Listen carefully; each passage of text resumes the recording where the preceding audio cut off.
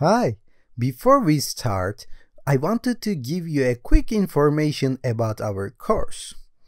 So within this course, we have two main sections, and this is the main reason why this course is one of the most comprehensive ethical hacking courses ever created online. In the first section, we're going to see how to use ethical hacking tools in order to understand how hackers do their attacks on computers, on networks, on systems, on websites, and on users. And of course, we're going to see how to stay safe against these attacks as well. On the top of that, we're going to learn a programming language called Python, and we're going to use this Python in order to write our own ethical hacking tools.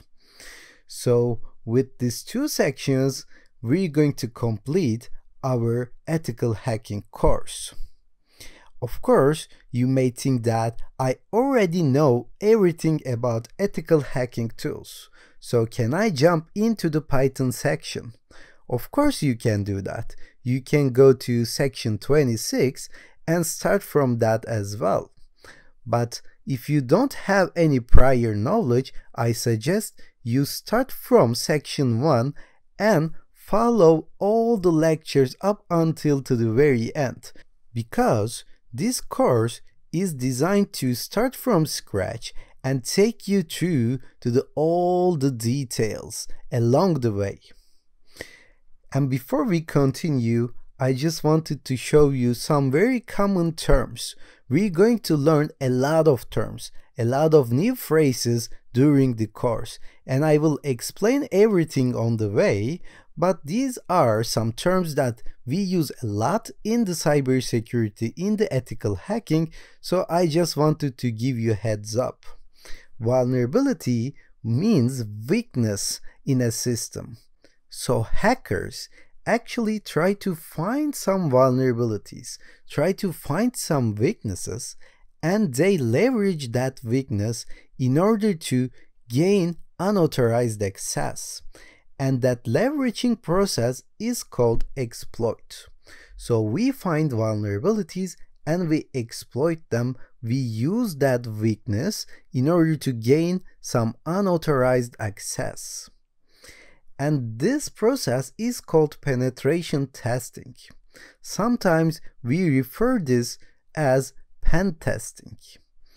If we say we try to pen test this system or we try to pen test this website, it means that we are searching for vulnerabilities and ways to exploit those vulnerabilities in order to gain access.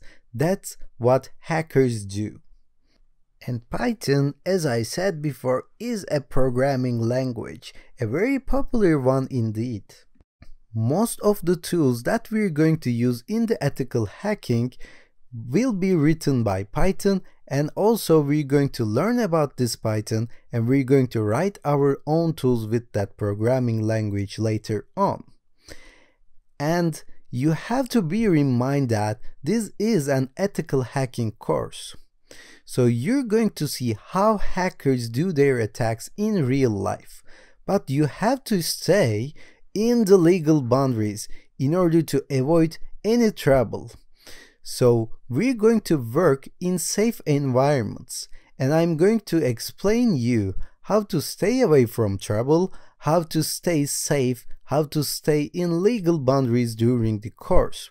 But always bear in mind that ethical hackers are allowed to perform penetration tests, are allowed to find vulnerabilities, find weaknesses, so that administrator of the related systems can fix it in order to prevent attacks from bad hackers.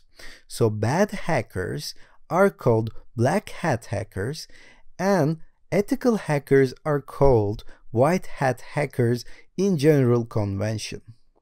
So now if you're ready, we're going to stop here, and within the next section, we're going to set our ethical hacking lab in order to start learning about all this ethical hacking stuff.